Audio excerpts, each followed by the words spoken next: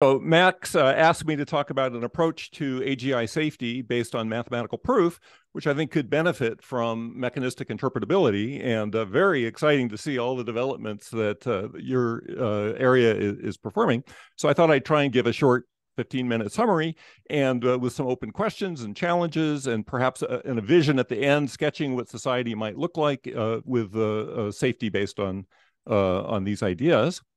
Um, there's a lot of interest right now in safety because it appears that AGI and ASI are imminent. The prediction market Metaculus kind of aggregates a bunch of people's opinions on something, and they currently believe that a kind of weak AGI, which is sort of an AGI which is like can do anything a remote human worker can do, is due in about 2026, and a stronger one based on robotics is due in 2031. And that once AGI shows up, that artificial superintelligence, which is better than humans at pretty much everything, people are estimating 6 months to that. So we're talking very near term, probably next decade or so. And many people are worried about the consequences of this. There's a very nice little documentary, The AI Dilemma, that the people who did the social media dilemma or the social dilemma put out. And in there, they reference a survey which says that half of AI researchers now believe there's a greater than 10% chance of human extinction due to uncontrolled AGI. So the fire is lit under us, and we really need to find good solutions to this. Many people are working on alignment, which is great, trying to get powerful AI systems to have values and goals which are aligned with human values. But in my opinion, these approaches, at least today's approaches, are a little bit too soft to really solve the problem. Here's an example of a paper just from a couple of weeks ago, somebody talking about alignment of large language models, in which they conclude that any alignment process that attenuates undesired behavior but does not remove it altogether is not safe against adversarial prompting attacks.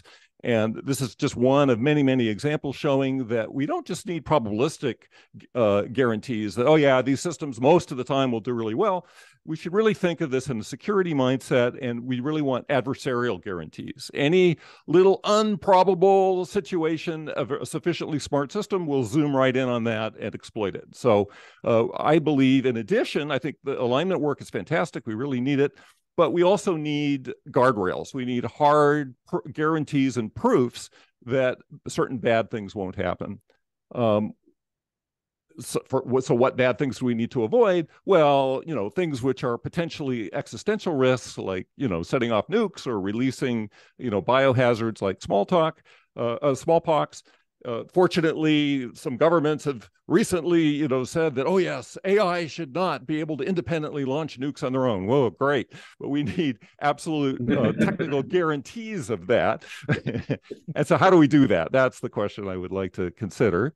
Luke Moelhauser at Open Philanthropy recently suggested some AI policy proposals, which I thought were interesting. The two that I think are especially relevant here are up at the top here, that there should be monitoring and the possibility of remote shutdown for cutting-edge AI chips, maybe like an NVIDIA H100 kind of thing, and large compute clusters and training runs of large AIs should also be externally monitorable and allow rapid shutdown. And so the question is, okay, let's say we get into a regime where, we treat this, as Connor was saying, kind of as a military or a biohazard project, and it needs to have very powerful controls. Well, who exactly should flip the switch to turn off an AGI should some suspicious-looking circumstances arise? Many people say, oh, we need humans in the loop, and so really it should be a human there, watching the switch and flipping it. Well, the problem with humans is that humans are corruptible, and particular AGIs can manipulate humans, and they may not fully understand the criteria. Humans are slow. We're operating on human timescale. Humans is probably not the right thing for provable guarantees of safety. So then you think, well, our most powerful systems will be AGIs. We should have another AGI, watching and turn it off. Well, but then how do we trust that AGI? How do we get a sense of trust that this is going to behave the right way? We actually want something much simpler than an AGI. In the blockchain world of cryptocurrencies, there's a notion of smart contracts, which are basically little programs that are guaranteed, under the cryptographic assumptions of the blockchain, to execute as they're written, and there's basically nothing you can do short of destroying the whole blockchain if they won't work. So this is great. This is much more like what we want to manage these potentially very powerful systems. But we need guarantees that these smart contracts are doing what we want them to do. And in fact, in the blockchain world, in Ethereum, there have been many, many millions of dollars lost due to little flaws in the logic of a smart contract, and somebody didn't think of a certain case, and an attacker exploits those vulnerabilities. So I think what we really need is something you might call formal contracts, which are smart contracts, little programs that are guaranteed to run the way they say, but with proofs that those little programs obey the kind of constitutional rules that we want that guarantee safety. And so how do we do that? What's the technology for that? Well, I think humanity's most powerful safety technology is mathematical proof. And mathematical proof has been something humanity's been working on for at least 2,000 years. Back in 350 BC, we had Aristotle and Euclid sort of getting the first little snippets of that. In the 1600s, we had mathematicians sort of busily formalizing everything. In the 1800s, we had what's modern logic started emerging from people like Boole and Cantor and Frege. In the early 20th century, we had set theory arising, and type theory and computation theory. They all kind of came in a big flurry. In the late 20th century, physics kind of got a standard model, which is believed to cover basically all phenomena on Earth. And we now have formal models for all of mathematics, for physics, computer science, engineering, economics. And the power of this whole line of human thought is that mathematical proof provides absolute guarantees within a formal model. And so can we leverage that to control these very powerful systems that are emerging? And so when computers started, coming out, people immediately tried to use them to do theorem proving.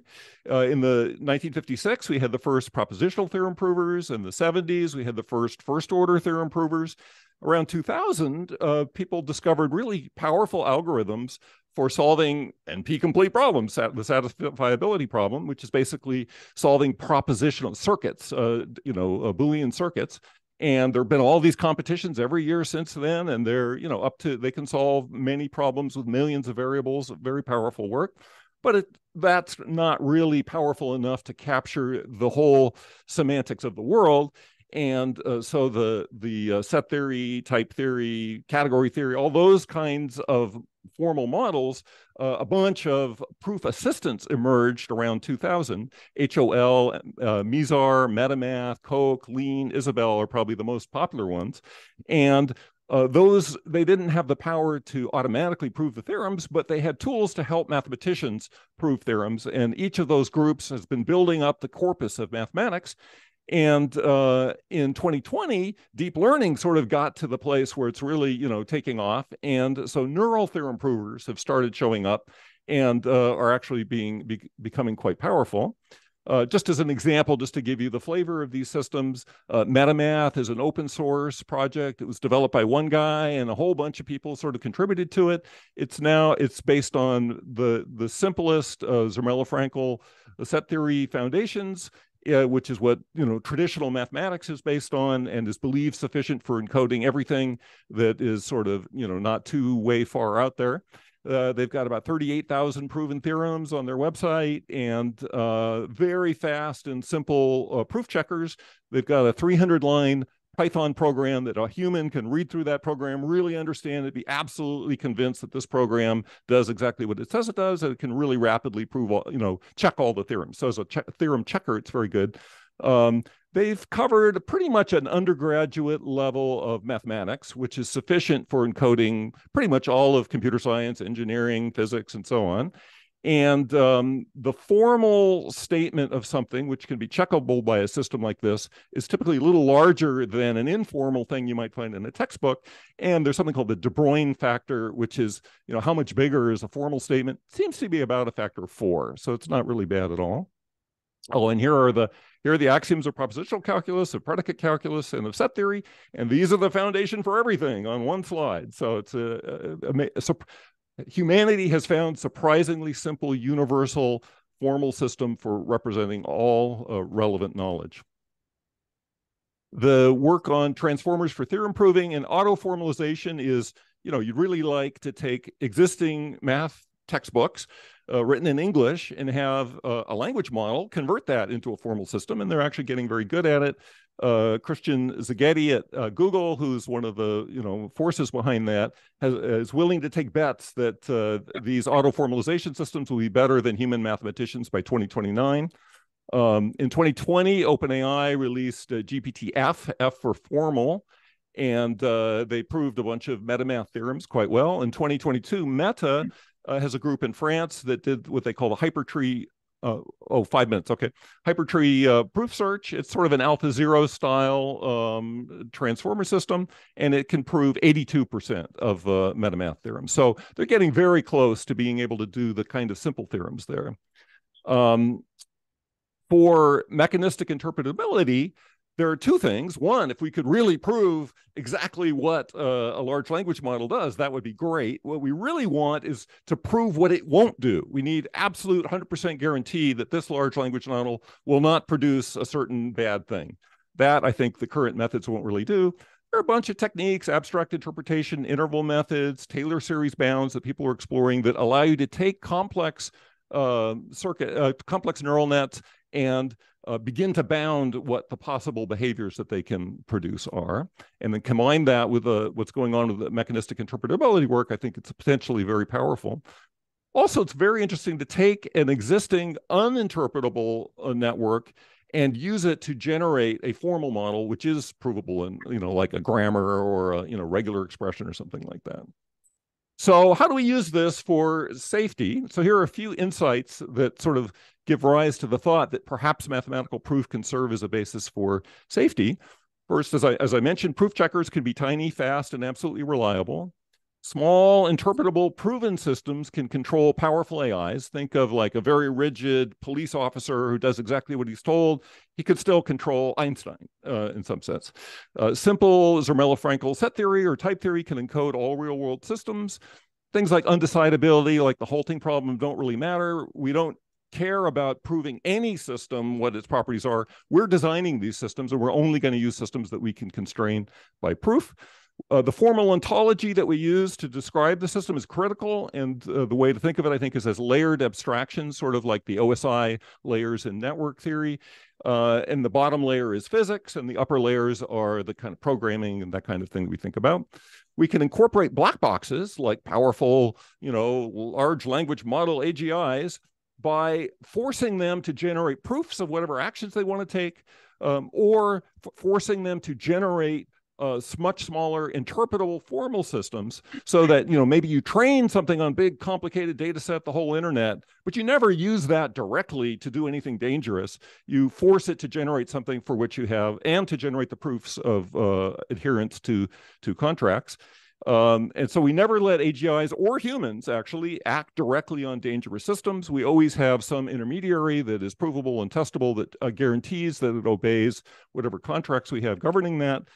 We use AGIs to generate white box systems, provably obeying social contracts, and society is guardrailed by a network of these proven contracts. So what are some of the challenges in actually bringing that about? First of all, I mentioned the abstract levels have to be implemented at lower, more physical levels, like an abstract processor, clean, nice abstraction, but the physical hardware it's on may have flaws, like typical memory now is subject to row hammer. If you access the memory in the wrong way, you can get it to flip bits. Well, the system, we need to have proofs of all of that. That's a huge challenge. We need formal models of all the existing systems. Auto formalization can help there. In addition to just formalizing mathematics, we can also give it, programming language manuals and hardware manuals and so on, and formalize all of that. So I think that's a sort of a whole direction that we need to go in.